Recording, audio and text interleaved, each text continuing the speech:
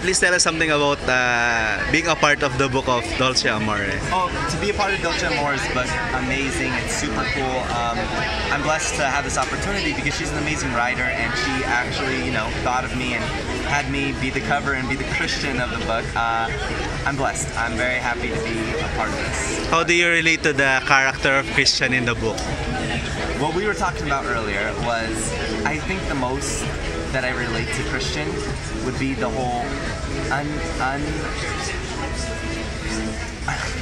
unconditional love that Christians that they have in the book, the whole storyline. Do you consider Anne as a Miho for this book? Yes. I do. Why? What's the character of Anne in and Miho? You have to read it, and then you tell me why you think we are.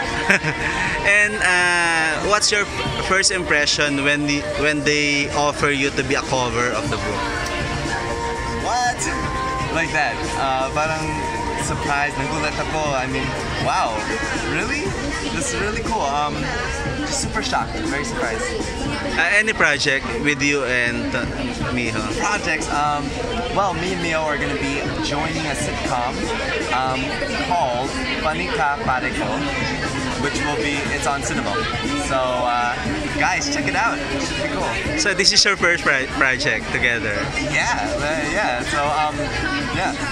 And how is it? I mean, is it a comedy or a rom-com? It is a comedy, but it's a sitcom, so you'll kind of see how it happens, how it goes. Secret, you can't say anything, so.